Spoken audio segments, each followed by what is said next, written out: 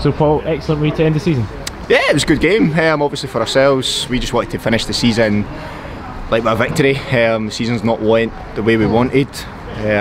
We feel like we're good enough to be higher up the league, but for a number of reasons it's not happened. So all we could do was go out and put a good stamp on the last game, and we've done that with a good performance, a good result.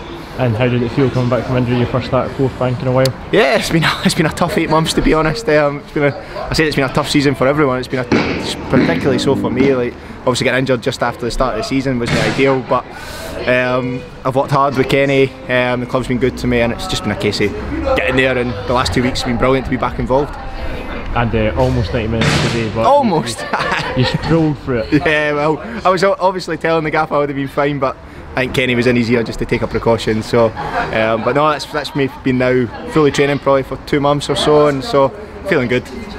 And finally, it's always good to get a clean sheet. Yeah, delighted, and it's good for Cal as well. Cal's obviously been on the bench all season behind Blair, Blair's been brilliant for us, but Cal was good today, and it was good. Yeah, obviously good result.